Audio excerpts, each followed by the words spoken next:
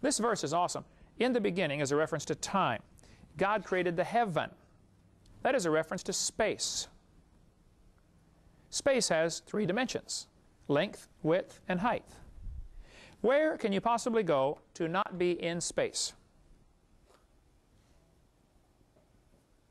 There's no place you can go, is there? No matter where you are, there's a coordinate for you, a length, width, and a height, right? We're stuck in it. Just like time permeates everything, so does space.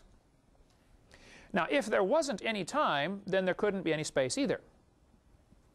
These 3, time, space, and matter, is called a time-space-matter continuum. If you want to study a lot more on that, there's a great chapter on that topic in Henry Morris's book called The Long War Against God, which is a great book. We don't sell it in our ministry. You can get it through ICR. We could offer it, I suppose. We could order if somebody wants it. Tremendous book, The Long War Against God. And he goes off on a rabbit trail there talking about the time-space-matter continuum. It's really tremendous. In the beginning, God created the heaven and the earth. Earth is a reference to matter, physical, material world, which also happens to have 3 dimensions: solid, liquid, and gas.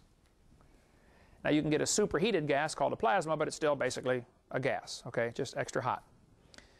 So we have a trinity of trinities in only 10 words. Only God could write a book like that. So in the beginning, God created the heaven and the earth. Now, if that verse is true, that gives you a particular way to answer the 4 great questions of life. Who am I? I'm a creature of God. Where did I come from? God created us. Why are we here? Must be to please Him if He made us, right? I mean, if He made us, it must be for a reason, and we better find out what the reason is and do it. Where am I going when I die? Well, no, that depends on God, since He's the Creator.